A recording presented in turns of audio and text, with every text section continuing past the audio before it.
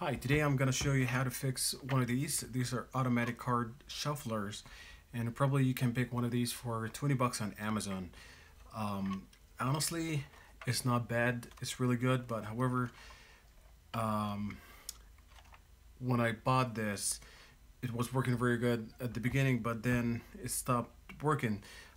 So what I did, actually, I changed the mechanism that makes this card shuffler works. So it's very simple and easy. All I had to do was add this red button, and that made it work very good.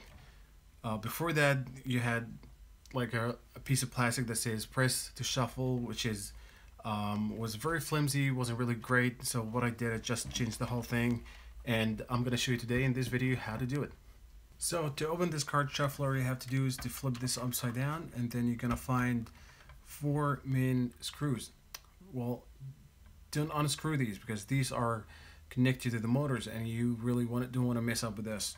So all you have to do is to take those 2 screws right here, and there are 2 other ones under the batteries, which I took earlier. So you unscrew these 4 only, and not those 4. Once you unscrew all the screws, you have to take this up like this, and then you're gonna find the 2 motors right here. You're gonna find that there are wires, 2 blue ones and 1 red one connecting the batteries. So I connected everything right here with this button instead of that plastic tray that says shuffle here, which is really didn't do the job. So after I connected that all together, I glued this button here, and I made a little space for it, extra space down here, which because it didn't really fit quite nicely. So after you put everything together, make sure it's fine. All I have to do is put this back on, screw all the 4 screws down here, and now we can test this card shuffler.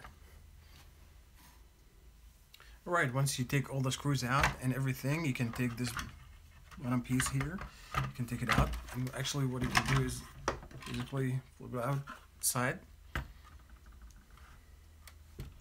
And as you can see here, wires from the batteries to the motors, and then you have the wires connecting here with the button. So once you press that, that will trigger the motors and start shuffling, which is complete the circuit here. So what I did actually is, and I connected the wires with this button, which completes the circuit with all that, instead of having that flimsy press to shuffle plastic tray. So this is very easy. You can buy this very cheap. I think you come in a pack of like 5. You can get it from Amazon. I think it's like for $5 or $6 max.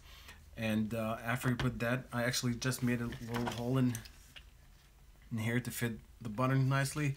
And as you can see, I glued everything so it stays secure whenever I press on it.